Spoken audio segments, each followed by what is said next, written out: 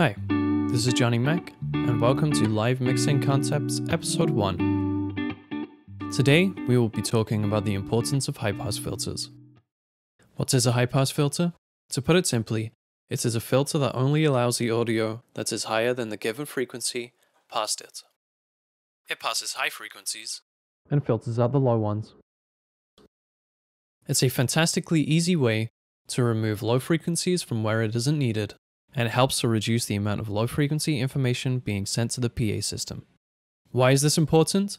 Low frequencies are harder for your amplifiers and speakers to recreate, as your speaker needs to move in larger, slower waves back and forth.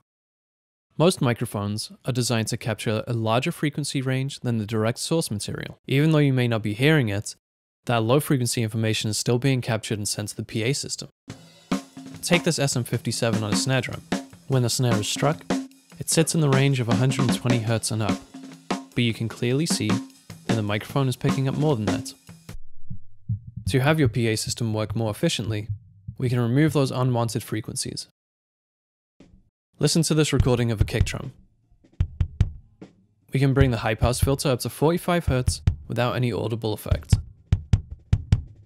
With other instruments that sit in higher ranges, there generally isn't much information below 100 Hz. This is why, on many analog consoles, there is a switch that will enable a high-pass filter there. Now that we understand what our high-pass filter is doing, let's look at some of the other benefits. Lower frequencies are more omnidirectional than higher frequencies. In these heat maps, you can see our stage and our PA system.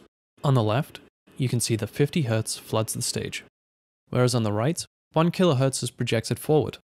As a result of the low frequencies spilling all over the stage, every microphone is capturing those frequencies and trying to send it back out the PA system. At best, we start having a muddy sounding mix with less clarity. At worst, we start getting feedback in the low frequencies.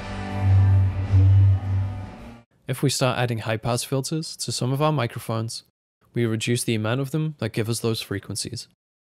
This will allow the microphones and PA system to focus on what is actually important to hear. If you have a noisy band in a small room, those high-pass filters can be used to ignore the frequencies that are building up on your stage. Imagine you have a very loud bass player, but you want more clarity. You don't just want to turn it up because you aren't adding anything useful. You can high-pass away from what you were hearing on stage, and just use your mix to bring out some of the attack and grit from their playing.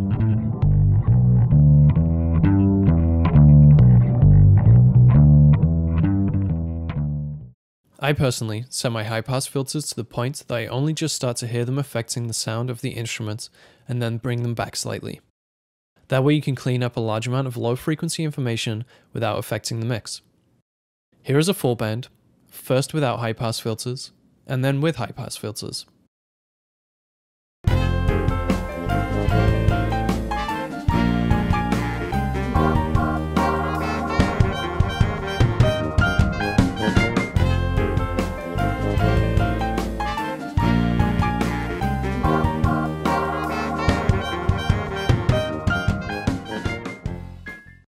As you can hear, there is hardly any audible difference, and we have reduced the likelihood of low-frequency feedback, as well as the amount of power required for the PA.